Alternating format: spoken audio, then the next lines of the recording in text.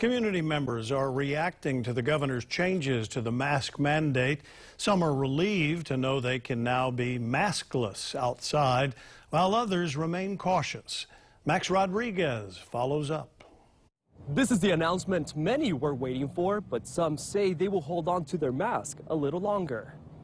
It's going to be a little easier for Raj George to breathe during his jogs.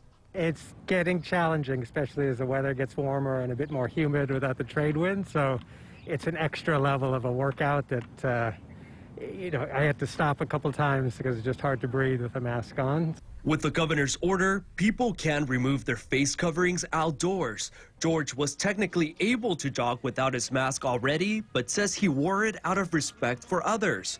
He says now he feels comfortable going without it. I would, as long as the community knows that the masks are, you're able to take off mask outdoors, and I'd feel comfortable taking it off. The latest emergency order also brings relief to security staff at the Royal Hawaiian Center. They have faced backlash from some shoppers refusing to wear a mask in the center's outdoor areas ever since the CDC updated its mask guidance last week. Masks may come off in the outdoor sections of the shopping center, but have one ready to wear in the stores and also when in the elevator and parking structure. I think security is more excited about it than customers are going to be.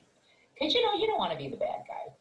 Although Hart Sugbo says not so fast. She's hanging on to her mask a little longer. She's still concerned about spreading the virus to her parents. No, I'm not going to take off my mask. I'm okay. Unless if it's like fully eliminated, then I'm going to take it off. I'm not taking any chances anymore.